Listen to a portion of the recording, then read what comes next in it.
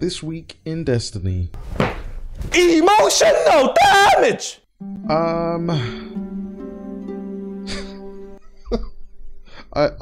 This is completely unscripted. I don't even know where to begin. First of all, let me just say, Bungie, you guys are crazy good.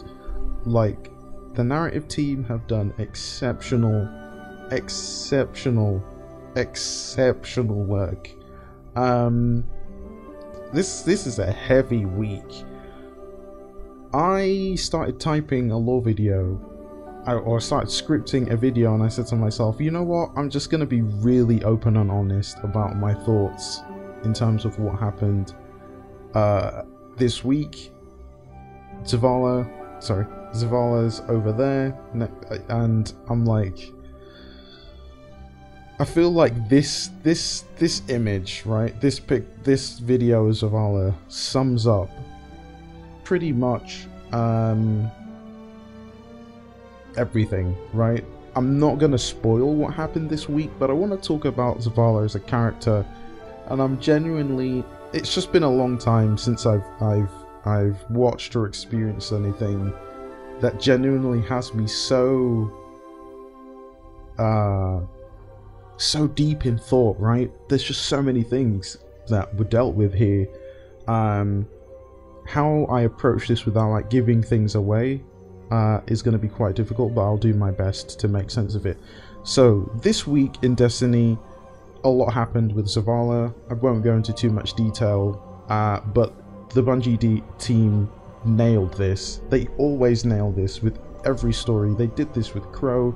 I was gonna do a video on Crow, but it was so like it was really difficult to put words together, right? Like I'm this season, probably why I've been so slow with lore video is the fact that it's just been really difficult for me to articulate this.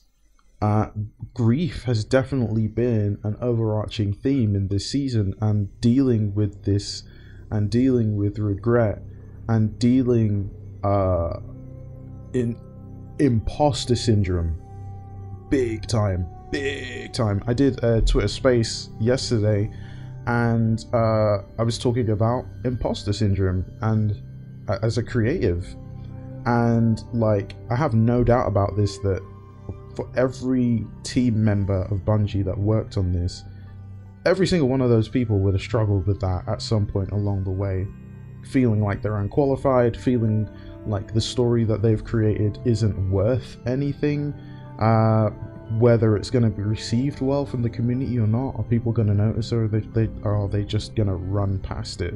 So I think what I'd like to do is obviously do this little quick video, but then do like maybe like a Season of the Haunted montage. I did this really early on, back when locations were being vaulted. Obviously now Mars has returned, but obviously now Mars has returned, but I really wanted to that was an easy way for me to sum up how I felt about everything that's happened in Season of the Haunted so far. So I think I would like to do one of those, except this time I'll probably throw like a really nice lo-fi track underneath it to keep it positive, and to just highlight the work that the team have done. Very often it's easy, I think, to just create lore videos for you guys and be like, hey, let me drop my own narrative and how all the connective threads fit together. But I think that this, to honor Season of the Haunted, I'm just gonna do a montage of like all the different places that I have captured scenes from, and yeah, put some music underneath that, and maybe just engage in conversation in a different way. So if you have any like questions, comments, or thoughts about things happening in this season, drop them in the comment section down below and let me know how you feel about this season. I think I've more or less given a good example of how I felt this season. Yeah, I think I'm gonna leave it there. So remember that no matter what you're going through at this time, you can do all things. Stay safe, and Godspeed.